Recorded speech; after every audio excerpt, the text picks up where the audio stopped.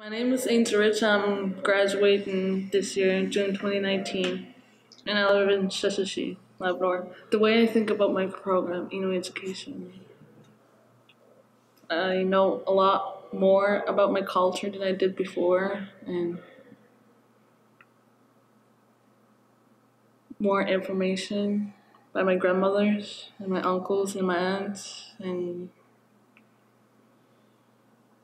I like this program because we get to do moccasins and how to clean out rabbits, beavers, and how to cook them, and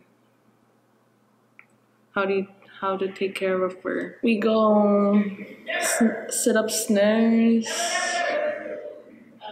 get interviewed by elders, and interview them, and storytelling, and study about culture. I know a lot about my culture than I did before, and it's like more creative. I go outdoors more and go snowshoeing and all that, and went hunting last week. I think it's all about ways of life and all that, and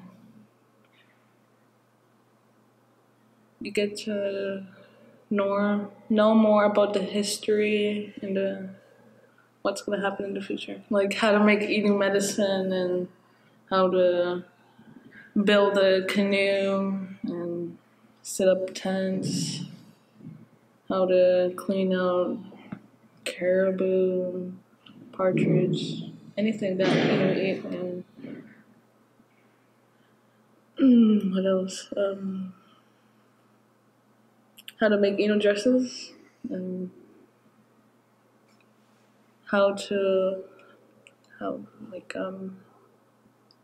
and not and know that you're not lost in the woods, like looking at the stars and all that, and know if it's good to go or stay where you're at when you're lost, because eventually we will have nothing at all. No electricity, no house, no money, just your culture.